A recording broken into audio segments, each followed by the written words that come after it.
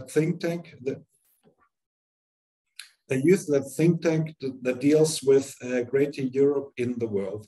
We are very pleased to have Dr. König today with us, where she will talk about a project called the Virtual Museum of Peace, especially now, those days, this eternal dream of peace in the world peace, is something that we can't take for granted anymore. And especially the European idea was built on the principle of peace. Nevertheless, currently, the war in Ukraine has put some kind of shock or some doubts if peace, especially in Europe, can be taken for granted.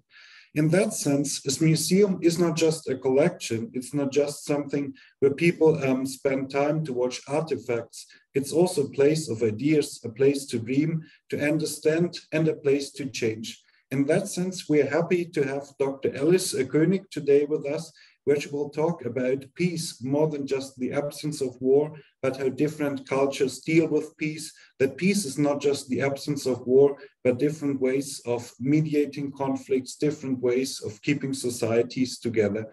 In that sense, once again, thanks, Ms. König, for being here with us, and I grant you the floor. Many thanks, and thank you very much for inviting me. It's really interesting to find out a bit about the Institute for Greater Europe, and of course, in peace building, as for many other global challenges, involving young people in the conversation is very, very important. And there is a lot of work, as I'm sure you're aware, the UN's Youth Peace Security Agenda is gaining traction mostly in the global south, actually not so much in the global north, in terms of involving youth voices, young people, as experts through experience in peace building. Now, I'm not sure if I can't yet share my screen, so I wonder if that's possible so I can show some slides.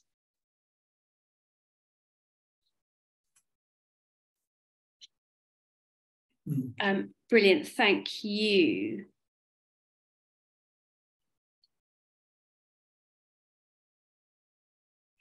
So hopefully everyone can see my slides, and I'll just try to get the actual slideshow working. So is that visible to everyone? Great stuff. Yes. So I've titled my talk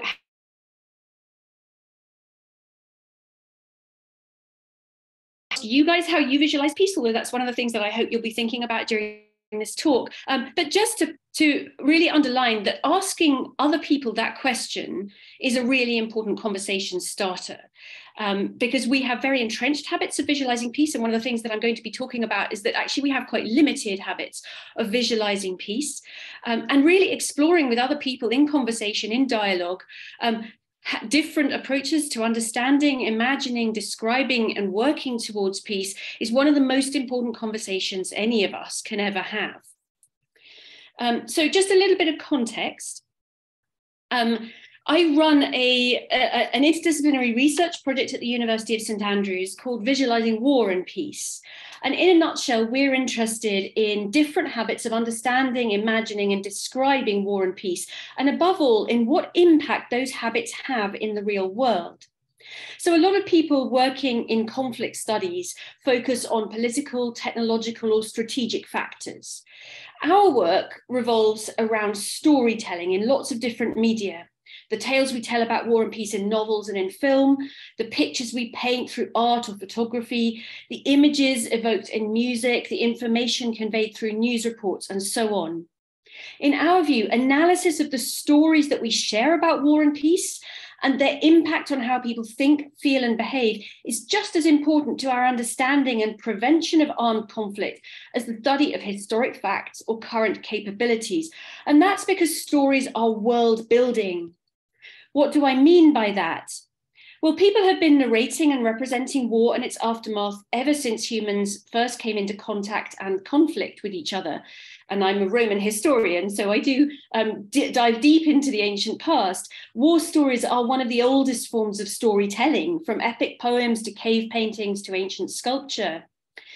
Many descriptions and depictions of conflict reflect reality up to a point. They reflect what has been going on, but they also help to generate reality by shaping individual and collective mindsets and behaviors.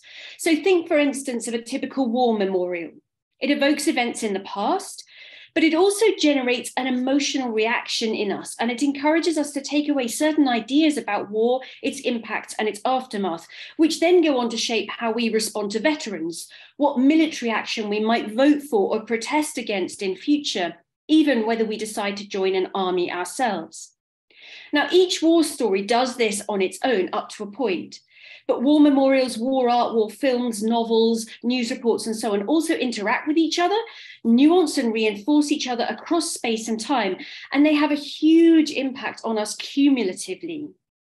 And one of the things which the Visualising War and Peace project does is to take a very long view of this, going back into deep history and analysing the impact of narratives of war and peace from antiquity to the present day. And by tracking the evolution and interplay of different trends in storytelling, we're able to reconstruct how shared and culturally specific ideas about war and peace develop, and how they draw on, but also influence and even canonize wider habits of thought, for example, about leadership, about sacrifice, about masculinity, nationhood, trauma, or justifiable or unjustifiable levels of violence. So these are habits of thought that we studied that are cemented by lots of storytelling, which in turn affect and not just reflect how individuals and groups think and feel and behave. Now, we've seen this very vividly in Ukraine. Most recently, obviously, there are lots of other examples, but I'm picking on Ukraine because it's a particularly recent one. So people's experiences on the ground in Ukraine and outsiders' understanding of what's going on there are constantly being mediated by reference to both historic and fictional narratives of war, from accounts of the Holodomor, the terror famine that decimated Ukraine in the 1930s, to images of Aleppo, another city in Syria that has borne the brunt of Russian weapons, to allusions to well-known World War I or World War II films or events, to comparisons with ancient legends like Sparta, even comparisons with Star Wars. Crucially, people are feeling certain things, deciding certain things, and doing certain things, like donating to humanitarian organizations, donating to Ukraine's military, signing up to fight, stepping forward to help refugees, because of the verbal and visual narratives that are being shared, not just because of what is happening on the ground. So it's the storytelling around events that's really helping to catalyze certain behaviors. Narratives of all sorts are mediating how everyone near and far visualizes, engages with, and experiences the war in Ukraine, and that is true for every war. Different forms of storytelling are also shaping people's ideas of and attitudes and hopes for and actual work towards peace in Ukraine. So on this slide, and these are just, I've almost picked these narratives at random. But on this slide, you can see a couple of drawings by young people submitted in 2020 to the charity Never Such Innocence, a charity which gives children and young people a voice on conflict. The picture on the left is called Molotov Cocktail for Peace, and it both reflects the artist's understanding that peace has to be fought for and also perpetuates it, heroizing civilians who take up arms in defense of their country. This image depicts some real and some slightly idealized events in the past in a way that validates them for the future, encouraging their replication. The picture in the center depicts a very different kind of peacemaking, the temporary calm found by individuals amid the debris of war when they sit close and make music. Again, this painting evokes a real lived experience, but it also conveys powerful messages to viewers about human resilience, the need for inner peace, and the healing qualities of music, culture, compassion, and care. So it not only depicts a moment in time experienced by two individuals, but it enshrines ideas about peacemaking that viewers might celebrate, re-narrate, and even enact themselves at some point in the future. The text to the right was released last week by the International Olympic Committee to mark the anniversary of Russia's full-scale invasion of Ukraine. And it argues that the Olympics as an institution can model and promote peace by fostering dialogue and building bridges between different people and nations. It draws on an incredibly selective version of history and a very self-interested concept of peace building to stake a claim for the Olympic movement as an agent in peace building, even as it acknowledges that the Olympic Games cannot prevent wars. Now, this is actually quite a cynical form of storytelling because it's designed to pave the way for the IOC to readmit Belarusian and Russian Federation athletes into the competitive arena.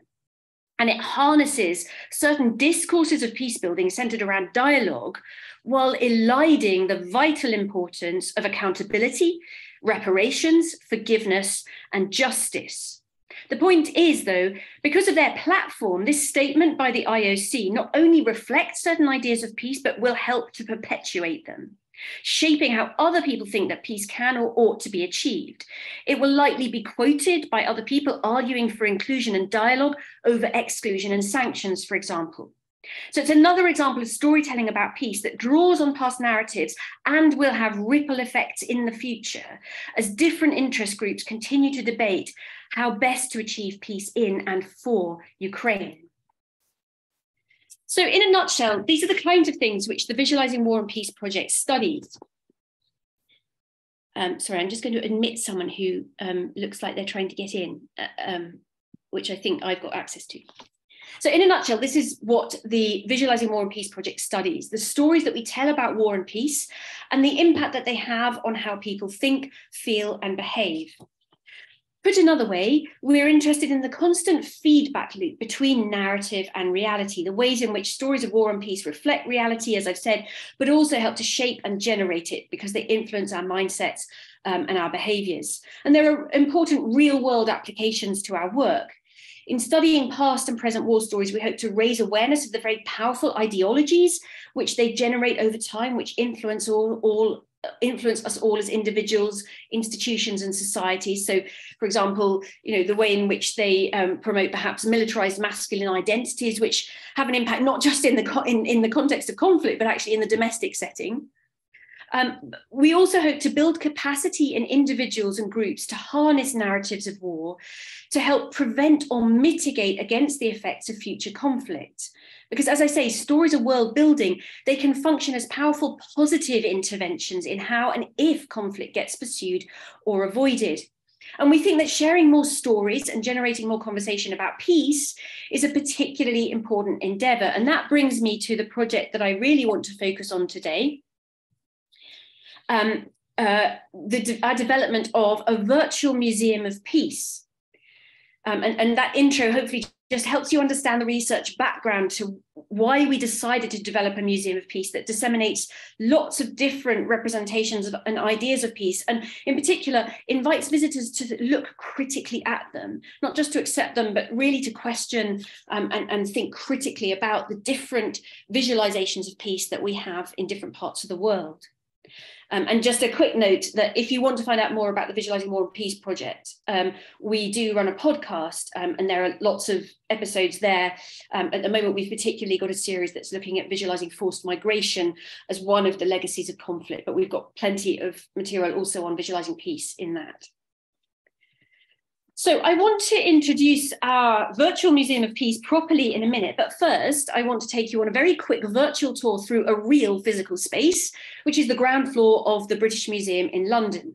Now, if you were to visit the British Museum and walk through the main entrance and turn left, you would find yourself in the galleries that house artifacts from ancient Greece and Rome and from the ancient Near East. And I'm particularly interested in those because of my background as an ancient historian.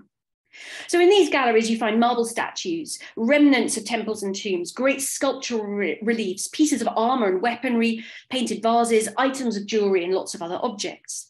Everywhere you look, from the carved stone panels that once adorned palaces in Nimrud and Nineveh, to Greek temple friezes, to domestic pots and pans, you can see spears bristling, swords drawn, archers flexing their bows, chariots driving into battle, and infantry and cavalry, men and mythical creatures locked in mortal combat.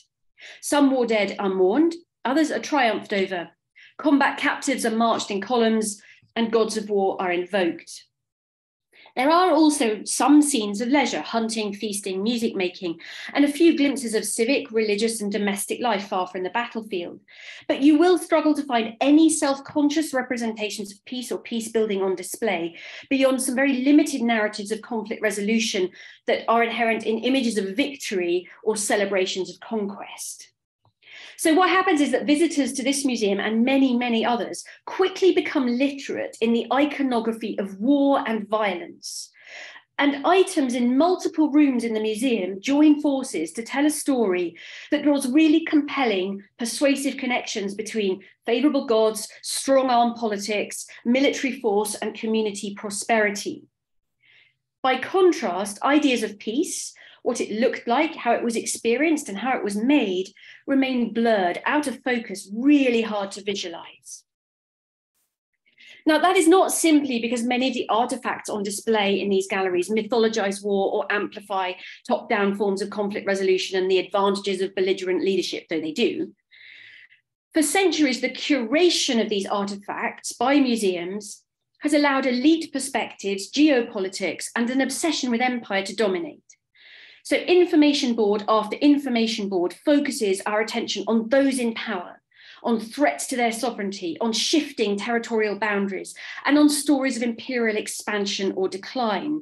And I've just selected a few taken directly as quotes from some of the info boards in the British Museum there. And what they do is they build a picture of human history in which great civilizations lurch from one conflict to the next. Of in-between times, of war's aftermath, the lull between clashes, periods of peace, we can see remarkably little. References to trade, agriculture, and artistic production tend to be framed in relation to war, as threatened by it or as byproducts of imperial expansion. And the work that individuals and communities did to navigate, avoid, or recover from the conflicts of their era is hardly touched on. Now, we cannot place all the blame on the artifacts themselves. Opportunities have been missed in the curation and communication process to raise questions about habits of visualizing war which these objects promote, and to explore ancient experiences and discourses of peace. Now, this is not a strange quirk either of antiquity or of this particular museum. And I'm really not out to get the British Museum here. It's an example, it's a case study in multiple museums. In the 21st century, we're surrounded by images and narratives of war, but we're exposed to far fewer representations or discussions of peace. It's not the case that such representations don't exist, but they're not framed or foregrounded in ways that impact our consciousness as much as narratives of war do. So, as John Gittings, among others, has observed, if you walk into the average high street bookshop, you will likely find a military history section. And literally, I live in a very small town in St Andrews, so I walked into my local bookshop and there's the picture. They've got a history section, and then they've got a military history section, and no other different sections apart from fiction and, you know, science fiction and cookery and whatever. So you'll find a military history section, but you're very unlikely to find equivalent shelf space devoted to, for example, the politics of peace. Now, that might be more true in some parts of the world than others, and I'd be very interested to hear if there are countries where you come from where actually you find more bookshops which do give more shelf space to peace. Lots of bookshops do stock both fact and fiction titles that reflect on different aspects of peace and peacemaking, from inner peace to international negotiations, but they're usually dispersed across different sections in a bookshop. So they're not easily visible. They're not accessible or promoted in the way that clusters of books on war are. And arguably, you could take a bunch of the titles that are in military history and put them in a section on peacemaking. Equally, you know, war poetry, for example, some of that's anti-war poetry. Some of that might actually be kind of reframed as peace poetry and get us thinking about peace. But that doesn't happen very much at the moment. Turning to another genre, if a quick browse for films online will turn up hundreds under the very popular category war film, a best-selling genre that constructs and deconstructs war in many different guises, making it feel close, familiar, known, while socializing us into viewing it for and as entertainment. By contrast, films that narrate post-conflict recovery, reconciliation, harmonious living, future aspirations, friendship across divides, and other such aspects of finding or making peace do not have a recognizable classification that unites or amplifies them. Scattered across comedy, period drama, action adventure, fantasy, science fiction, and romance, they get us thinking about all sorts of phenomena, but they're rarely produced or marketed in ways that bring peace itself into focus. Peace art and peace journalism, peace reporting are more established endeavors. Even so, they don't have the same centuries-old traditions behind them as war art and war reporting, and they've not gained as much traction amongst commissioners or consumers. The scholar Frank Muller makes a similar point about war and peace photography. There's plenty of war photography, but we don't think of much of it as peace photography. Why does this matter?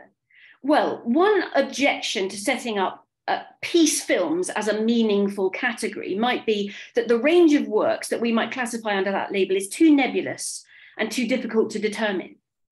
Arguably, though, one reason for this is that we just don't have strong traditions of peace storytelling, which would help us recognize peace when we see it and make us more peace literate. So the more we discuss and explore a concept, the more opportunities we have to understand it, but the reverse is also true. The media that shape us individually and collectively rarely get us wrestling with peace as a concept. And as a result, we do struggle to visualize it or grasp it in really deep ways. And so fewer stories are told about it, and so the cycle goes on. And actually, this photo on this slide here is, so when I went to the British Museum, one of the, I ended up chatting to some curators and saying, where can I find images of peace in this museum? And one curator said, oh, there is a brilliant thing. It's called the Tree of Life. Guess where it was? Literally almost in the basement, right? It was on the lower ground floor, tucked away in a relatively dark space where, various material from parts of Africa is kept. You really had to go and look, you had to find the back stairs and go down and really, really look for it.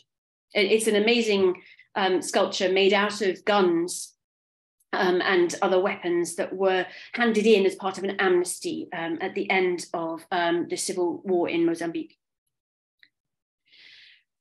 So our Museum of Peace aims to make a modest contribution to wider efforts to render peace and peacemaking more visible, more discussed, and better understood. This virtual exhibition space has been designed and developed by a student research team, and as I've noted, is grounded in an understanding of narratives as world building. So our aim is to harness the power of story sharing to illuminate different habits of visualizing peace and their influence, actual or potential, on how it is experienced, promoted, created, and sustained. For us, visualizing war and peace goes well beyond simply picturing either. It involves evoking, figuring, engendering, and ultimately realizing them, narrating peace into certain ways of being. And what we like to think is that our project is both disruptive of entrenched habits of imagining and understanding peace, and also generative of new or different ways of thinking about it and of working towards peace. By juxtaposing a myriad or a kaleidoscope of different manifestations of peace, we want to question and challenge and stretch assumptions and interpretative frameworks. And we hope that our array of exhibits not only helps to make peace more visible and more broadly understood, but also more tangible and more realizable in the everyday. And I think it's an important point to make that a lot of our exhibits do focus on everyday forms of peace. There are examples and entries in there that are about international negotiations, peace treaties, and so on, very top-down peace building. But a lot of our exhibits also focus on how individuals have made and imagined peace in their ordinary everyday lives. So that hopefully does make it quite tangible. So as you'll see if you browse through our galleries, we've organised our contents into 8 different virtual rooms, and I've put a list of their titles on one side of the slide, and then just the introduction to a couple of those rooms in the main bit of the slide. And these virtual rooms pose questions to the visitor about different aspects of peace and peace building. So what distinguishes peacekeeping from peacemaking? How do we visualize post-conflict recovery from physical rebuilding all the way through to inner healing? What role do campaigning and activism play in peace building? And what other ways have humans found to build and nurture peace in our homes, in our communities, and in the wider world? What kinds of people do we associate with peace and peace building? Just politicians or all sorts of other people? What gender, what age group, what parts of the world? And whose perspectives on peace tend to get marginalized? What challenges and opportunities does the digital age bring for peacekeeping? How might climate change affect the ways in which we understand and build peace? And what conversations do we need to have about peace in outer space as that domain becomes increasingly commercialized and weaponized? So in each room, a wide range of entries connected with each topic helps the visitor to explore these big questions, as I say, which hopefully then have a tangible connection to our everyday lives. And the sheer diversity of contents, from political theory to comedy to art to inner peace education, digital media, music, fashion, environmentalism, hopefully underlines the many different ways in which peace can be understood, imagined, promoted, and produced by both groups and individuals, including each one of us. As I said, the development of this virtual Museum of Peace has been very much a collaborative endeavour, and we've really benefited from a diversity of backgrounds in our team. So the members of our student and staff body come from lots of different countries, ethnic groups, religions, socioeconomic classes, and educational systems. Even so, we're aware that we are still very much positioned within a very privileged space in Western and particularly British academia. And for that reason, we've thought really carefully about how to increase viewpoint diversity, how to incorporate and include a wide range of voices, experiences, and positions so that privileged ideas of peace don't dominate as they have done for such a long time. Now, that's inevitably a work in progress. But as we continue to add new entries, we really are trying to ensure broader representation across genders, across generations. So we have some very young voices in there, as well as much older voices, for example, across cultural and religious identities. So we do have items that reflect on different religious conceptualizations of peace, for example, across different regions, socioeconomic backgrounds, and life experiences. Most of the museum's creators have experienced very high levels of peace in their lives and very little conflict. So we have really tried to think very hard about the ethics of visualizing peace for others in ways that speak to multiple complex experiences, not just our own. So we've been really asking ourselves, whose experiences and ideas of peace are we allowing to take center stage? But also, what models or definitions should we give space to, from belligerent forms of securitization? And we do have an item or two on that. So when UN peacekeepers or the Pentagon get involved in peacemaking, to campaigns for human rights and social justice and equality, activism, present and past, to uprising and revolution when peacemaking actually looks quite violent, to care for others and for the environment. And when I say care for others, sending love letters, that kind of thing, as well as more institutional caring roles. We find it very important to keep reminding ourselves that one person's security might be another person's repression. And we're seeing that, for example, in places like Iran right now. One person's pacifism might pave the way for another person's colonization. And that's a dilemma thrown up for many in connection with Ukraine, for example. And I've got a quotation on this slide where there are two scholars who, as feminists, have always been very much against militarization, very much against the weapons industry and so on. But as Ukrainians have come to believe that pacifism will kill. So we're trying to reflect the lived experience of many different people who find themselves in complex, compromised, conflicting situations, and not just impose our rather privileged experiences of peace. Now, some peace museums do push very, very particular agenda. The Peace Museum in Bradford in the UK, for example, has strong connections with the campaign for nuclear disarmament. Our approach is not to promote certain visions of peace ahead of others, but rather to expose to critical observation the many different understandings and approaches that different humans have experimented with over the years. And it's a sample, it's not a survey. But what we really want to do is put together a valuable archive or a repository of options of different pathways to peace that we can continue to explore in the future, aware of their many shortcomings. And depending very much on individual circumstances and the conditions of any particular conflict. If we've learned anything from our curation of different concepts of peace, it's that it can be understood and achieved in an extraordinary range of ways. And we do want to celebrate that because it's a pretty empowering message, actually, in the face of so much conflict.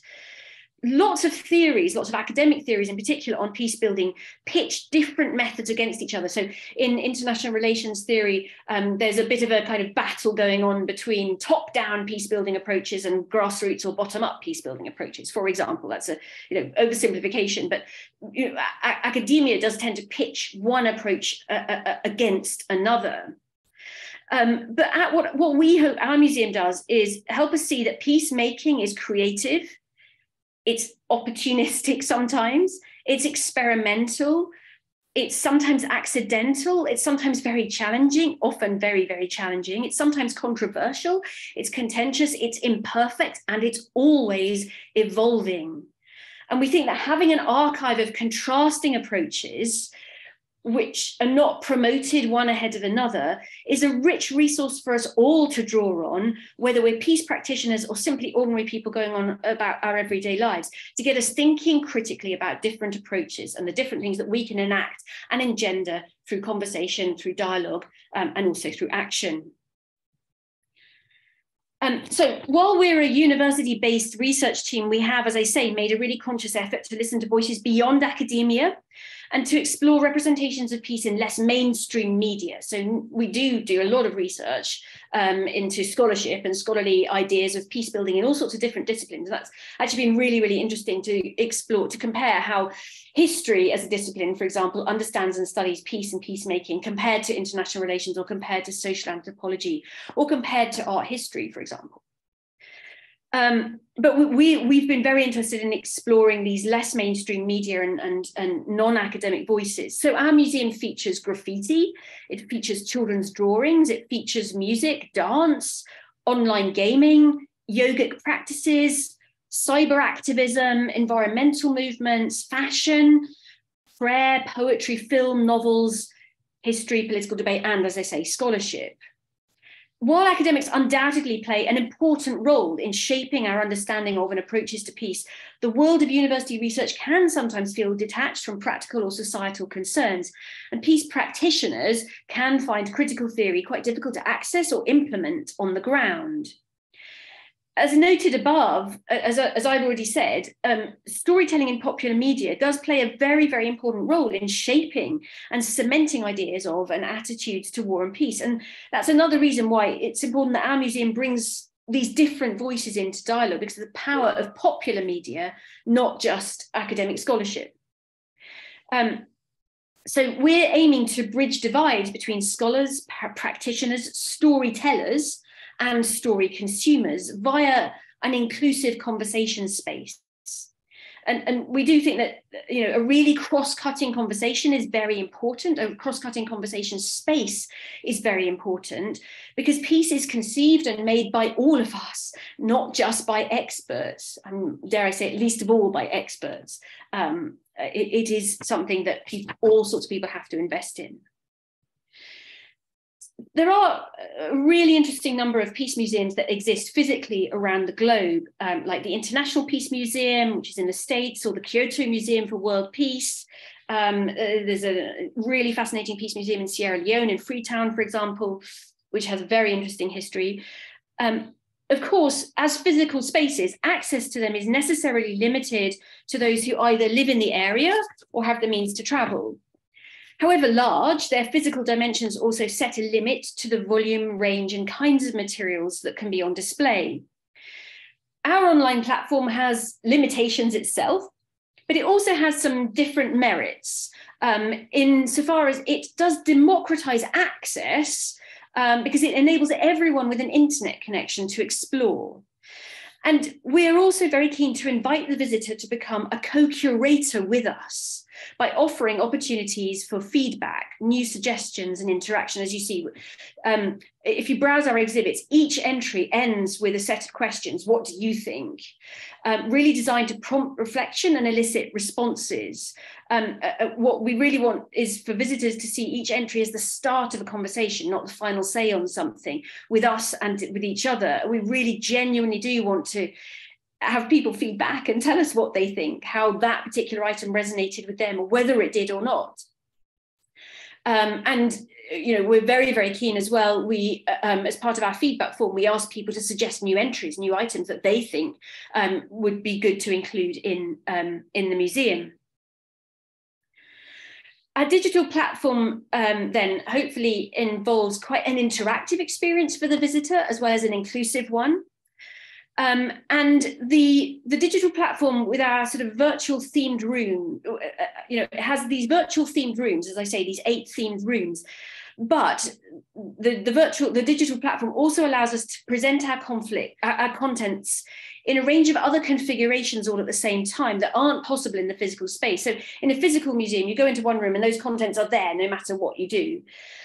In our museum, you can go into that room virtually, but you can also click on one of the tags, which takes you to a kind of different configuration, a different selection, a different juxtaposition of entries that pull different things from different rooms together. And so, and also each individual entry includes cross-references and hyperlinks to other items in different parts of the museum that invite direct comparison. And as I say, our tagging system generates fresh juxtapositions with items that have been curated separately every time you click on a new tag. And so through this mix of specific cross-references and then much looser groupings, the mosaic of entries does genuinely become a kaleidoscope, that sort of toy that you play with as a child, where every time you switch it, a sort of different picture comes into focus. And I just popped on that slide, just a little outline of our mission statement. So each contributor to the museum has added visualizations of peace that are based on their own areas of expertise and interest. And our team is made up, as I say, of people from all sorts of different disciplines, from film studies, from psychology, from modern languages, comparative literature, art history, and so on. So we do have examples in the museum of top-down peace building, but also of grassroots peace building. We have entries that are utopian and entries that are more dystopian. We have really belligerent, revolutionary, potentially quite violent models of peace building alongside much more pacifist models, but also entries that really look at the challenges of pacifism. We have really big geopolitical entries, but also very, very personal experiences of peace, pockets of peace in a big geopolitical context, like pockets of peace in Ukraine, the way in which individuals within a conflict are finding moments of peace in their everyday. And we're also looking at everything from aftermath of conflict all the way through to futures thinking and imagining a future world with peace and with no conflict. Some students have developed creative projects of their own for the museum. So they've done their own graphic design based on their research. They've produced a dance that represents their understanding of peace.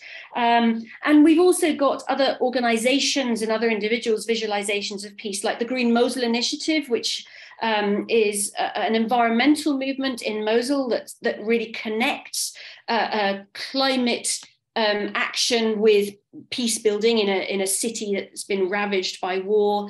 The Hope in the Jar entry by Emily Mayhew really gets us thinking about society, about collaborative action, cooperative work, among other things, and really visualizes peace in a really fascinating way through honey.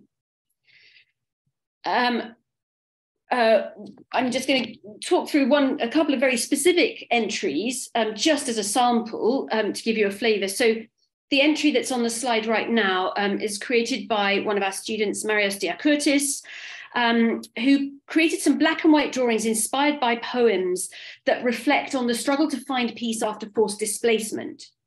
And he's from Cyprus himself, so he's particularly anchored in a context of conflict and forced displacement there. As he explains, Picasso used the freedom and abstraction of modernism to show the complexity, chaos, and atrocities of war. But I think, and I'm speaking as Marios now, he says, I think that peace can be just as complex and convoluted. So I chose to follow a similar style. And his black and white color scheme is designed to evoke, but also challenge black and white thinking about peace as simply the binary opposite of war. He's packed symbolism into his drawings, which aim to show that experiences of peace and war can be synchronous.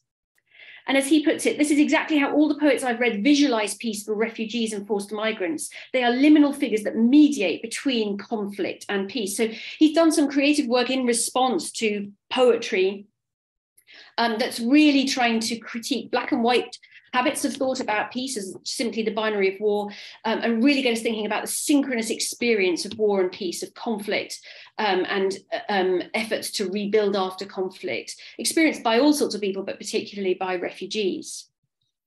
And other items in our museum, as I've said, feature children's views on peace. By the time we reach adulthood, we have often been socialized into very, very particular ways of thinking about peace. So if you live in the United Kingdom, like I do, for example, you grow up learning about and celebrating Armistice Day, Victory in Europe Day, as it's called, and other events and anniversaries that are connected with the end of the First and Second World Wars. Ideas of peace feature in the lyrics of popular music. Children read books and watch films like The Lion, the Witch and the Wardrobe, Beauty and the Beast, Harry Potter, The Lord of the Rings, stories which end happily with conflict resolution and calm after violence and disorder. But in none of those stories is the hard labor of peace building really explored. Alongside coverage of contemporary conflicts, young people may have seen footage of anti-war protests with an array of peace symbols, from Picasso's iconic dove to the peace and love sign designed in the 1950s for the CND. And they may have heard calls for world peace or community harmony in religious contexts. But we rarely ask, how do children imagine, understand, and describe peace themselves? The smells, tastes, and sounds which they mentioned in conversations with our researchers made it clear how strongly the children we interviewed connected peace with two things: home and happiness. So lollipops, ice cream, macaroni and pie, comfort food and treats. Hugs with their family were mentioned several times. They talked about peace sometimes as being quiet and contemplative, like when they were curled up with a book. But they also described peace as trampoline time, as doing front flips, as going to theme parks, playing with friends. So for them, peace was synonymous with the ingredients that make us happy, that make for a happy, secure childhood. In a nutshell, for them, peace is everyday fun. So that just gives you a flavour of a couple of the entries in the museum that work quite hard at busting myths around habits of visualising peace. Between them, our museum entries really do help us rethink the connections that we often make between peace and nature, for example, between peace and love, between peace and justice, peace and women, peace and security, among many other pairings. And they get us thinking about historic, religious, and culturally specific conceptualizations of peace alongside modern secular, political, and theoretical models. And the result, as I say, is hopefully a smorgasbord of different concepts, intellectual framings, and imaginaries, local, regional, and national. Individually, all the exhibits transcend the tropes, cliches, and symbols traditionally associated with peace. And together, as they interact with each other, they challenge dominant concepts, they dismantle long-standing frameworks, and they push us to consider visualizations of peace and mechanisms of peace building that are often overlooked. The structure of the museum, as I say, encourages visitors to explore really open-mindedly, without a sense of trajectory or hierarchy. And we hope that each visit to the museum represents an ongoing process of critical discovery of many different conceptualizations of peace. Our contents are not to be taken didactically. They offer an opening to further interrogation and understanding. And as I said, we don't want this project to be the sort of the be-all and end-all of how one could or should visualize peace. Rather, it's a metaphorical call to lay down arms in a collaborative, open-ended exploration of prevailing habits and alternative ways of picturing, framing, evoking, and engendering peace through lots of different lenses. Thank you. Thanks, Dr. König, for this very comprehensive talk about the museum. And it really gives a pleasure to visit the museum. And this is also some kind of invitation for the audience here. If you have time, take a little look at the Virtual Museum of Peace, where you can see all the diversity of what's behind the concept of peace. Are there any questions from the audience to this very comprehensive talk about visual literacy, about peace literacy, and how to understand peace in its different forms? If there's no one who'd like to break the ice, I just would like, Sam, please. Yeah, I actually have a question about something that you mentioned quite early at the start of your presentation when you were looking at the British Museum and how it's curated. To what extent do you think that the problem with sort of prioritizing war over peace and museum curation is linked to imperialism or to museums in countries that used to have large colonial empires? Do you think that those countries struggle more with the idea of peace because war has been glorified for so long? Yeah, I think it's deeply, deeply enmeshed with colonial histories and habits of thinking. So if we're taking specifically the Greco-Roman antiquities in the British Museum, of course, they are both imperialistic. They both have imperialistic histories themselves. There's a very famous phrase, isn't there, which is history is written by the victors. You could have a variation on that, which is that peace is depicted by the winners, by victors, by people in power, the kinds of people who had the money and the opportunity to represent peacemaking processes, to represent victory, to represent war as well, are the people in power, are the elite voices. And of course, one of the things that they're interested in doing is celebrating their might, their power, and absolutely shoring it up, really grounding it. But yes, it is the case, I think, that that museums with a history of acquiring contents from different parts of the world through imperialism have a much harder job of looking at peace in diverse ways, that look at grassroots peace, that look at everyday peace. Because one of the things that you immediately have to do is you have to look at the voices of people who you have oppressed. You have to look at the hard experiences of people you've oppressed. You have to have a reckoning with the brutal parts of your history. Now, it's quite interesting to think about there's a really wonderful museum in London called the Imperial War Museum, and it has got 3 of the most unpopular words in the English language in its title, Imperial War and Museum. Okay, so it was founded in the aftermath of World War I. And really, in its founding, it was about capturing what people in the British Empire experienced during the Great War, so-called the Great War. Over its history, it has done a really interesting job of reckoning with the fact that, of course, Britain no longer has an empire, that it's just, for example, redone its Second World War galleries to reflect the fact that this was a total global war that affected many people beyond Britain, and really to try and explore how people on multiple sides of the conflict were affected. It is still the case that in the Imperial War Museum, peace is looked at, though, as security, as a belligerent kind of, as top-down belligerent peace, but it's about, having armies on the ground. It's about a sort of political architecture for peace. So there is some way to go, but that's a really interesting museum in the work that they've done over the years to reckon with that imperial past, to make space for other voices, other experiences, but it is very much a work in progress. But you're absolutely right. Yes, the imperial past of certain museums, is a barrier. The museum in Sierra Leone, the museum, there's a really interesting museum in Freetown in Sierra Leone, which was originally set up as a war memorial that was very militaristic and had a lot of militaristic imagery. And about a year after it was opened, it was reimagined and renamed as more of a museum of peace, and as a museum that was more inclusive, and that it's still got some images of soldiers, and it's still got the sort of traditional poppy from the Western world, from World War One, but it's made quite an effort to look at civil war in Sierra Leone through different lenses and different voices. So that's another really interesting museum to look at. But there are lots. Thanks for bringing up these questions. Are there any other questions from the audience? If not, there was one question that was submitted via Google Form prior to this talk. It's dealing especially with the concept of peace and democracy. So it says peace is often associated with the idea of democracy. And so this person is asking if that's not quite a Western point of view, or why is democracy necessary but not sufficient for peace?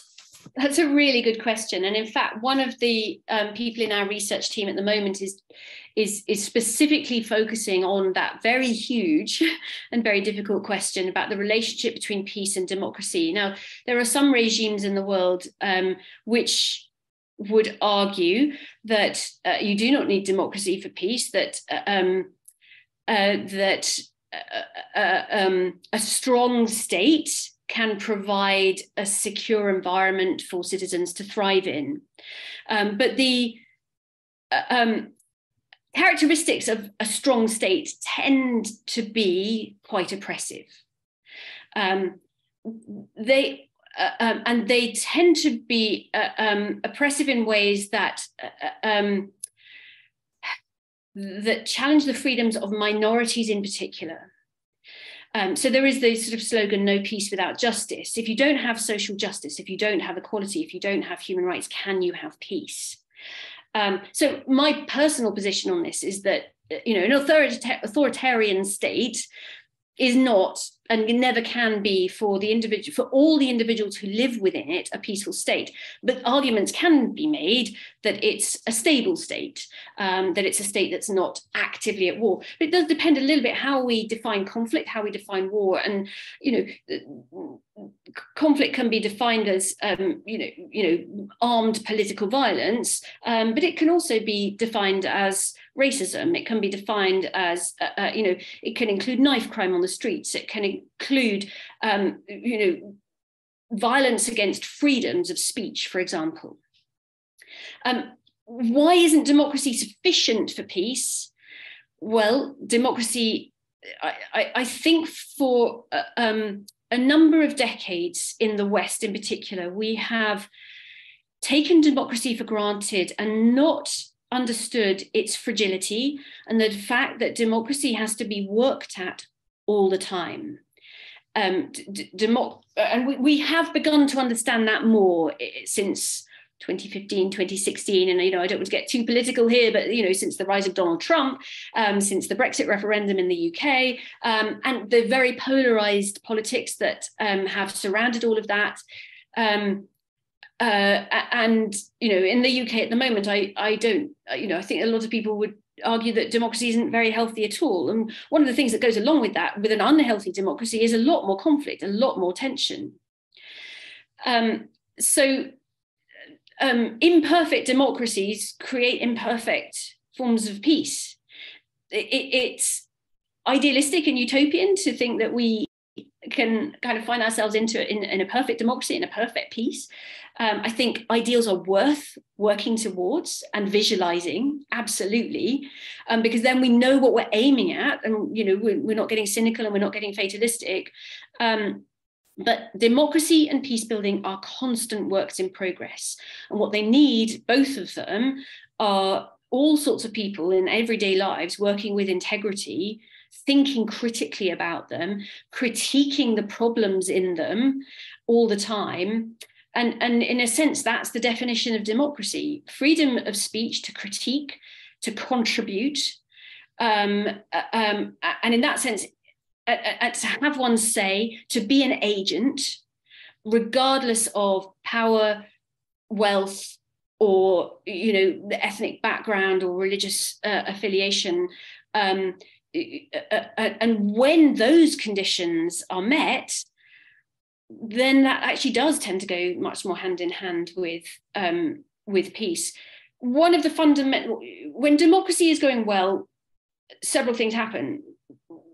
So let's take an example from Ireland, where some referenda were held much more successfully than the Brexit referendum in the UK.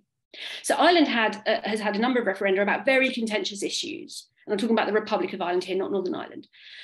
So one of them was on gay marriage. Now, this is a Catholic country where gay marriage is something that people have very strong views about, and also a referendum on abortion, very strong views about on different sides. But one of the things that happened in those referenda was was quite a bit of investment in citizen assemblies, in participatory democracy, in involving lots of people in extended conversation over time before a vote. And when you involve lots of voices and you create the conditions for responsible debate, where there is deeper mutual understanding on either side of different positions, one of the things that you prepare for is something called losers' consent, where the people who lost the vote, where it didn't go their way, still have faith in the process and can understand and can accept, that was the majority view, and that they haven't been robbed of anything, that this was, this is the will of the majority. So responsible debate, participatory democracy, citizens' assemblies, sort of shore up democracy and reduce the drivers of conflict. They reduce polarization, they reduce othering, they reduce the sort of toxic, sort of mudslinging and tribal politics. So investing in democracy, I do strongly believe, is an investment in peace. And so they do go hand in hand, but we have to work to both of them. That's a very long answer, sorry.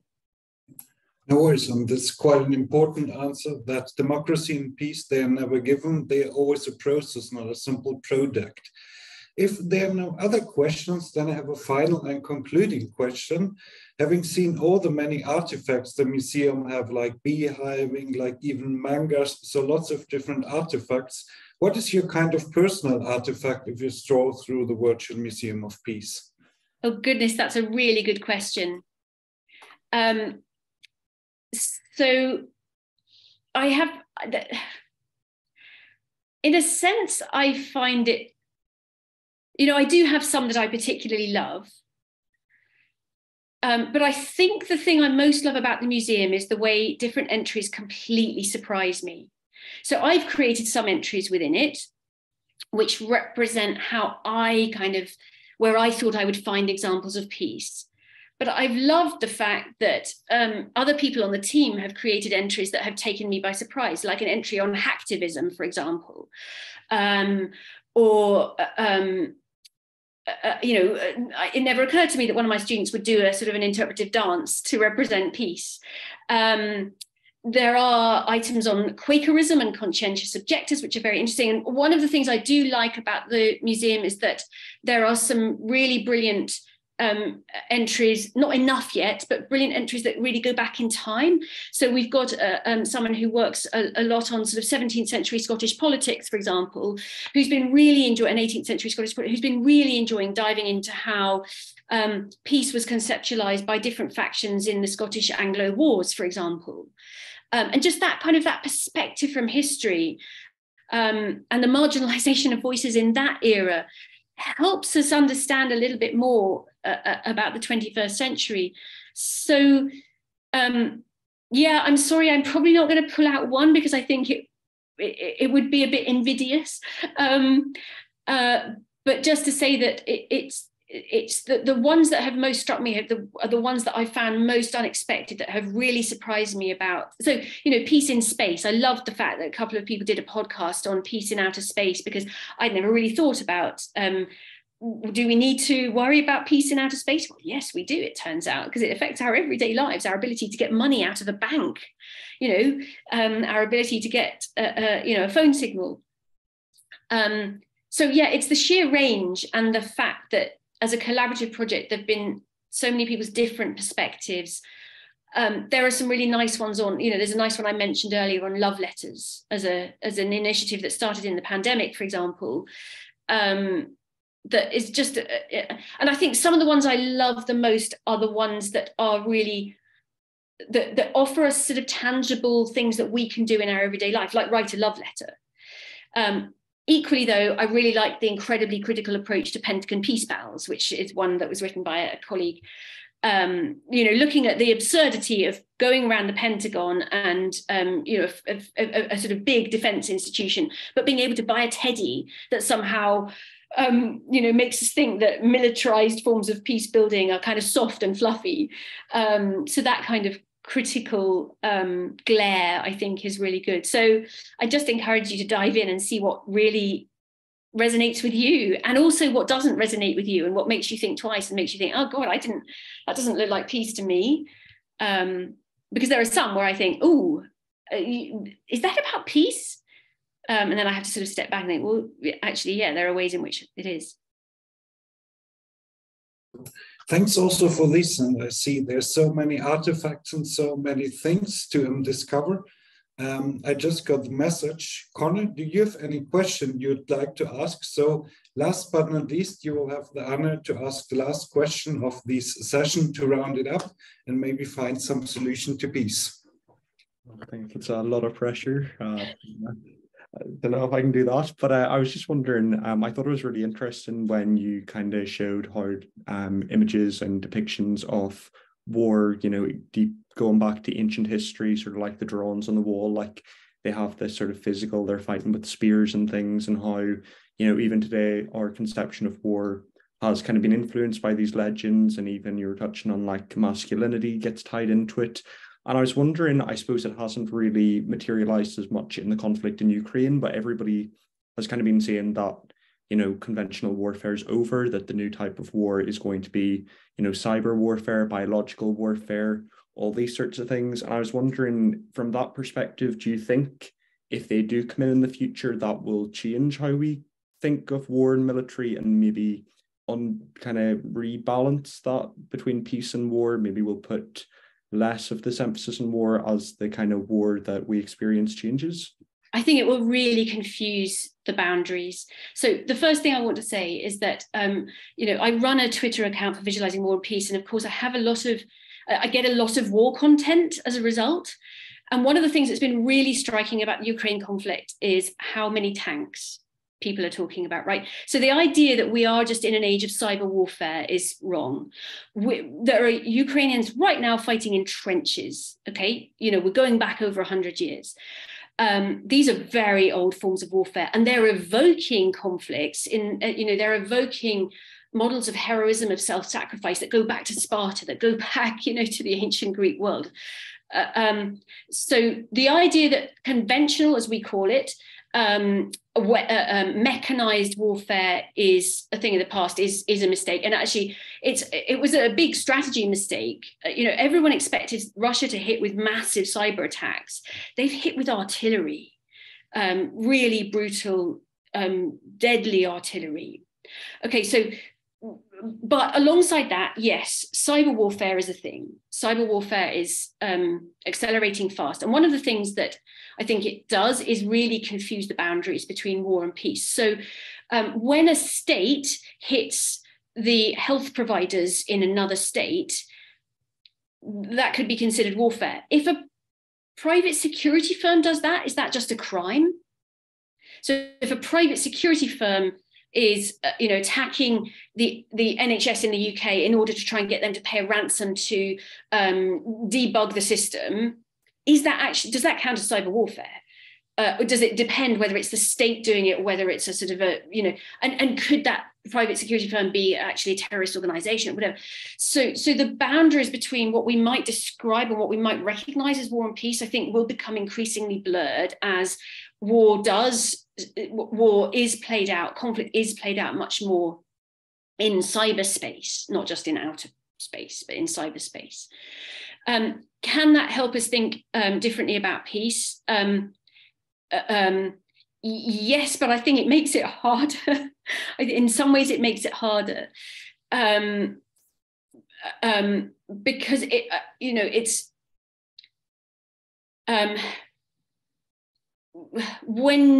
peace building involves, of course, ceasefires and a cessation of conflict, but it also involves rebuilding. It involves then justice. It involves ideally growth after conflict. Good peace building involves growth after conflict. I think cyber does pose some really interesting challenges about how you recover from a cyber attack, who's responsible for that, where some of the justice actually takes place, who we define as victims. So I think it opens up really, really interesting and really important questions. They're questions we're going to have to wrestle with. I suppose one final thing to think about in terms of visualizing peace in the cyber context is AI. So everyone's aware now of Chat GPT or whatever it's called, being able to generate essays, text, whatever. There's a lot of AI out there that can generate pictures as well. One of the real threats, actually, of the AI that generates, if I sort of put into Chat GPT a question, what does peace look like? It would come up with an essay, but what kind of ideas would it come up with? It would come up with the dominant ones. It's a statistical algorithm, right? It aggregates the most common articulations of what peace looks like. So one of the threats of cyber is that it's going to funnel us into really dominant rather than diverse ways of thinking about peace. And so I think that's probably the thing I want to end on, if that's okay. So thanks a lot for taking the time, showing us all the diversity of peace. So peace is more than simply the absence of war. It's how different societies think about the living together, how to live peacefully together. There's so many artifacts. And I say, because it's the internet, there are no closing times. Maybe after the call, you're interested to have a short visit at the Virtual Museum of Peace. And this concludes our session for today. Once again, huge thanks to Dr. Koenig for taking the time and presenting the Virtual Museum of Peace for us.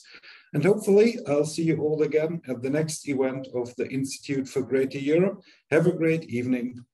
Thank you. And if you have any feedback, please fill in our feedback form. It would be really lovely to hear from you, or suggestions. The Peace Museum is constantly growing, so there are new items that are popped in every week. So it's an expanding archive. Thank you. Thanks a lot, and see you all at the next event. Goodbye.